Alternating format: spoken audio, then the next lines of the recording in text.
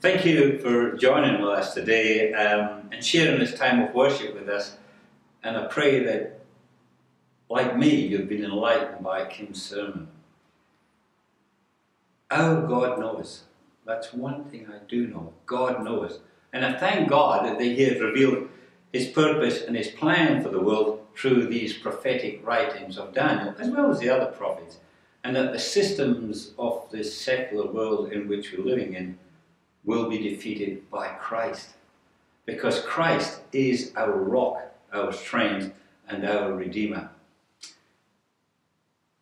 And it says in verse 22 of our reading today, and I will read, God reveals deep and hidden things. He knows what lies in darkness, and light dwells in Him.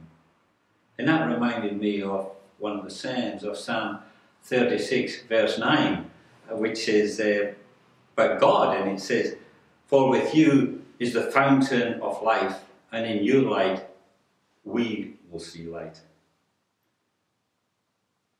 Fascinating. We come from the darkness into light, and we see this through the prophetic words of Daniel. Before I pray, I just see sitting down here beside me this book that we quite often read every day with Jesus, and I notice it says there, teach us to pray.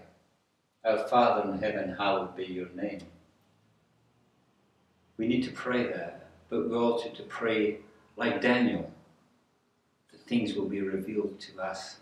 The hidden will be revealed to us through these words. And it's my prayer that we stand in God's light and commit ourselves to wait for Him to reveal His plans for us, to us, and in His time.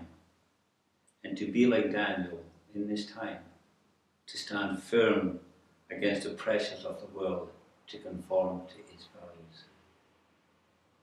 Father, we commit ourselves to you. We commit our life to prayer and to wait for you.